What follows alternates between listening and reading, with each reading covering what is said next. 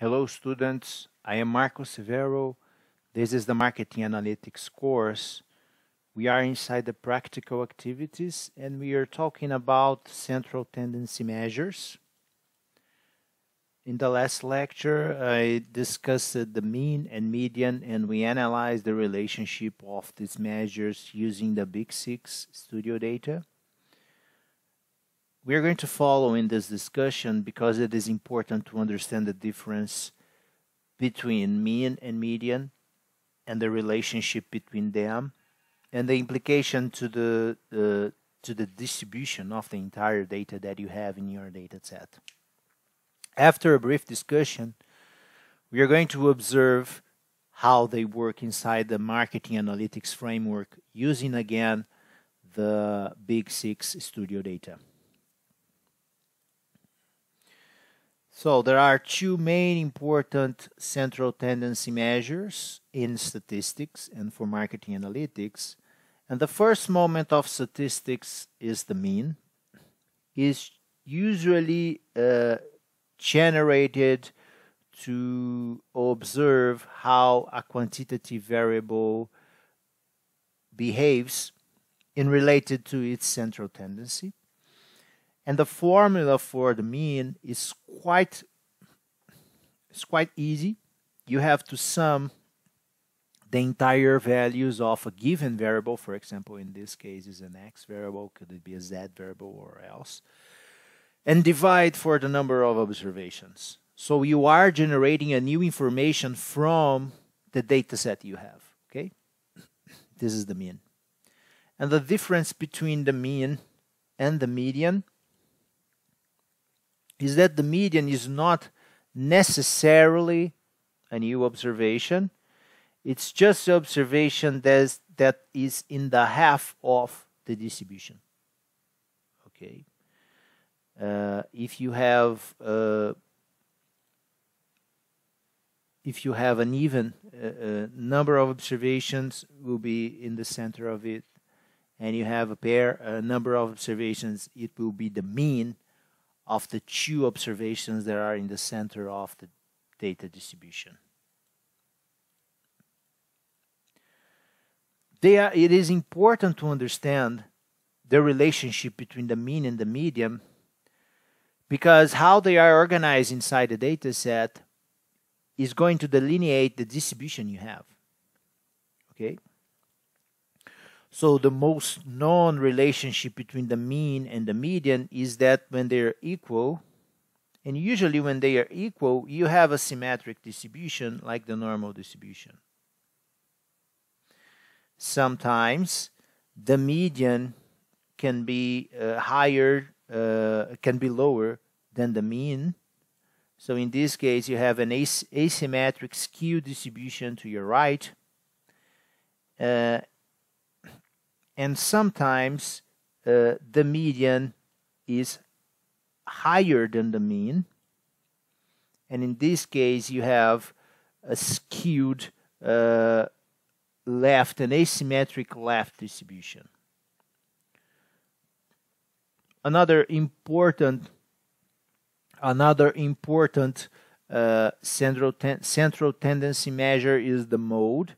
So the mode is the observation that appears the most inside your data set. So in the case for the symmetric distribution, the mode is equal to the means and equal to the mean and equal to the median. And we can observe that because you have a peak right here. So if you analyze this as an vertical and horizontal axis, you will observe that this is the observation that it appears the most inside the data set or something like that. So this is the mode. And these are the relationship between the central tendency measures, okay? Now that you have analyzed this and the relationship between them, let's see how they behave in the software using a marketing analytics data set, okay? So what I am going to do, I'm going to open Gretl, and I'm going to open the same data set that we used in the last lecture, which is the Big Six Movies Studio, okay? So these are the variables, and I'm going to analyze the word gross revenue variable. First, I'm going to generate some summary statistics, so you have to right-click with your mouse and then go to summary statistics. And now we are going to observe the mean and the median values of this variable. So it's clearly a quantitative variable and an asymmetric distribution because the mean is higher than the median.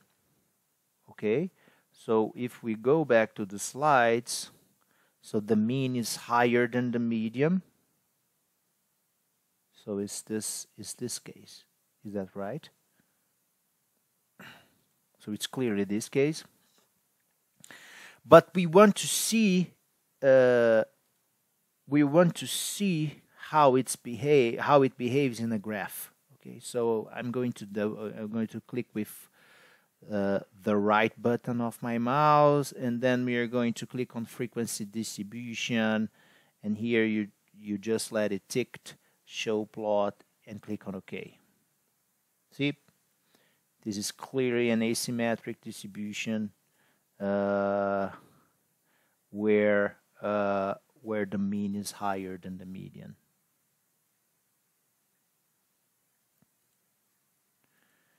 We can have further insights about the level of skewness of your variable.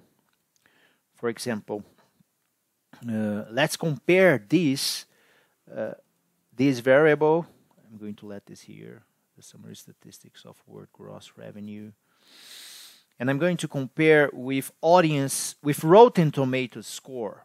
Okay, I'm going to double click here. So it's an average score for each movie.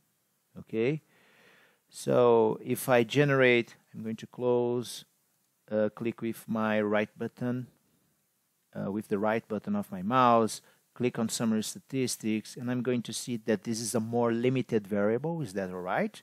Because I have a minimum variable, a minimum value of 0, a maximum value of 99, and the mean is 52, and the median is also a 52. So this is more a symmetric, okay, variable. We are going to see this behavior in the graph.